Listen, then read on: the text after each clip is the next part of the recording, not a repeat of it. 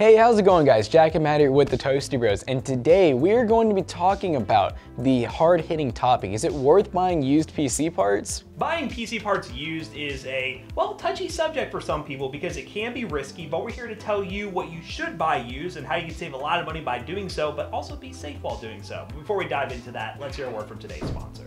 Today's video is brought to you by Lexar, your one-stop shop for all your storage needs. Today we are looking at the Hades RGB RAM kit featuring absolutely beautiful RGB, capacities up to 32 gigabytes, and super fast 3600 MHz speed that is rock solid stable, making it perfect for your next Intel or AMD gaming rig. But don't forget that Lexar has SSDs as well, like the NM620 with read speeds up to 3300 megabytes per second and write speeds up to 3000 megabytes per second, and capacities of 256 gigabytes, 512 gigabytes, and 1 terabyte. If you're looking to build a new PC or just upgrade your rig, then definitely consider the Hades memory and NM620 SSD by checking the link down below. And special thanks again to Lexar for sponsoring today's video.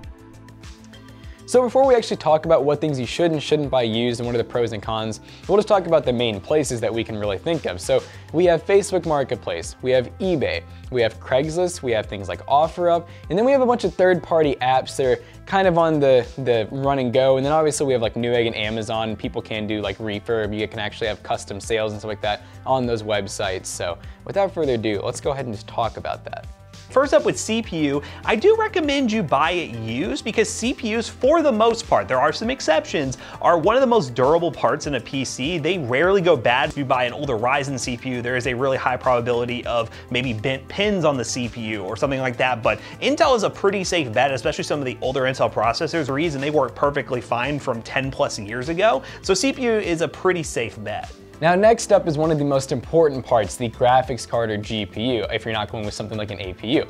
So with the GPU, I would say yes, we do recommend buying used, but it's a lot different market than it was back when, it made sense. So nowadays, you can buy a lot of new graphics cards, like all the new RTX cards and all the new RX cards. People often scalp them. They're usually new, sealed in the box. The main disadvantage though is you're paying more than MSRP, and on top of that, you're also not getting a receipt or anything like that. And a lot of these eBay sellers, you gotta remember, these are just normal people. If you have a problem with the card, they do not wanna deal with it, and they're just gonna say most of the time, hey, go through the RMA process and hopefully you get your money back. Now obviously with used cards, if you can find them at the right deal, it's often a really good buy.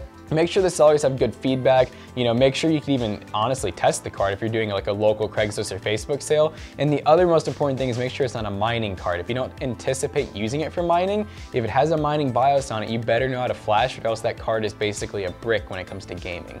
And with the motherboard, this is kind of a mixed bag here because motherboards are really high failure because there's a lot of stuff happening on this board that runs the CPU, RAM, and all that sort of stuff. There's a lot of things that can go wrong. So with the motherboard, your mileage may vary. I would lean much more towards not buying used if you have the new option. But sometimes if you have an older CPU, buying used is literally the only way you can get a board. And in that case, you're probably just gonna have to take the gamble and hope you buy on a place like eBay that has buyer protection. And that goes for pretty much all the parts we're mentioning here. eBay with buyer protection, it sucks for sellers. We've sold before and gotten screwed before, but as a buyer, you will get coverage from eBay even if you look at it and it smells funny. Like you take it out of the package, it smells funny. I have a feeling eBay will probably be like, all right, you know what, we'll give the money back to the buyer. Kind of a messed up way there, but regardless, motherboards are a little bit hairy, and if you are looking at a newer board, I would just buy it new instead of used on eBay.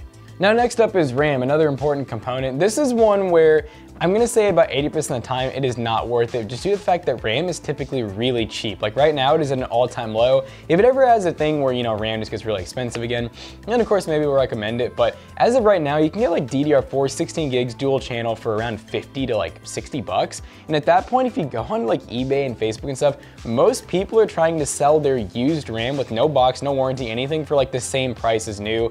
That of course is absolutely insane. I don't even know how people make those sales, but they do somehow. And that's kind of the same thing with storage. Storage is so cheap right now, especially SSDs. The only real benefit you might save money on is getting like bulk discounts on like older hard drives, but that is still a little bit of a gamble in itself because you don't know if it's using like a data center and has really high writes and reads on it to where it's not gonna last as long.